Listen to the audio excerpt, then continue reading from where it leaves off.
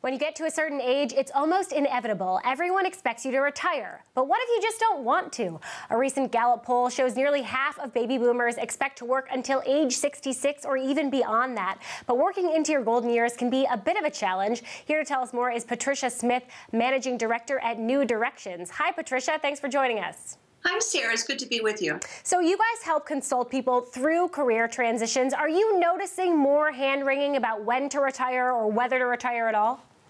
Oh, absolutely. We've been doing this since the mid-90s, but it's increasing certainly now. There's 78.4 baby boomers, and so many of them will continue the next decade or two to be concerned about when or if they want to retire. Now, it's interesting, there is some survey data about why people are saying they want to keep working. And when you look at the reasons, 67% say they want to stay active and involved. 51% say they enjoy working. It's not till you get down to 47% that they say need money to make ends meet. So obviously, for certain people, it's not a choice. They feel like they need to keep working for their finances. But if it is optional, how do you figure out if you actually want to keep working?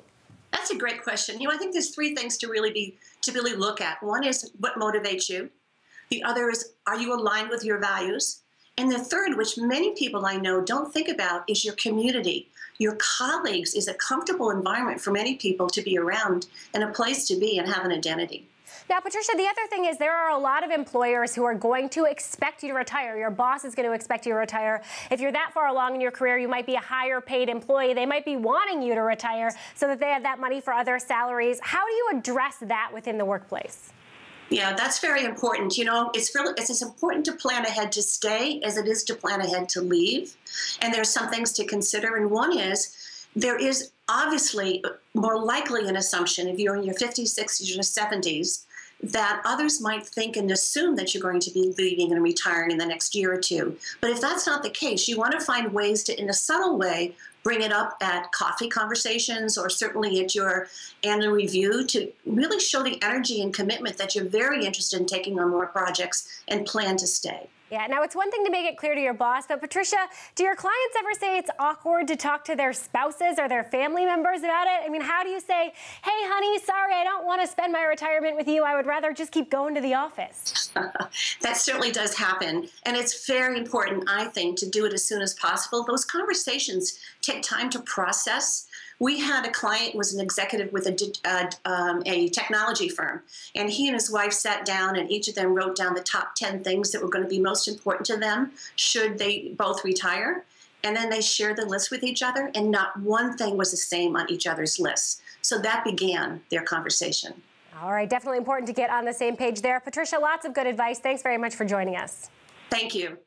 When you get to a certain age, it's almost inevitable. Everyone expects you to retire. But what if you just don't want to? A recent Gallup poll shows nearly half of baby boomers expect to work until age 66 or even beyond that. But working into your golden years can be a bit of a challenge. Here to tell us more is Patricia Smith, Managing Director at New Directions. Hi, Patricia. Thanks for joining us. Hi, Sarah. It's good to be with you. So you guys help consult people through career transitions. Are you noticing more hand-wringing about when to retire or whether to retire at all?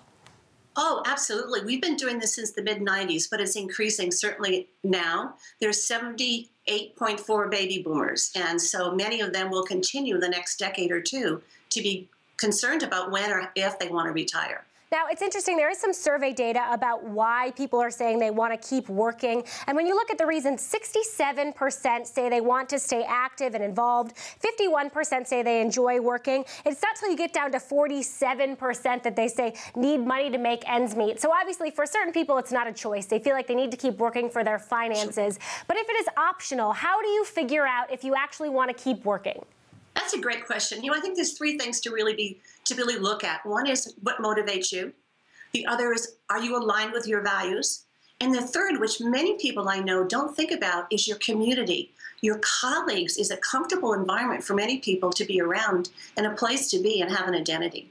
Now, Patricia, the other thing is there are a lot of employers who are going to expect you to retire. Your boss is going to expect you to retire. If you're that far along in your career, you might be a higher paid employee. They might be wanting you to retire so that they have that money for other salaries. How do you address that within the workplace?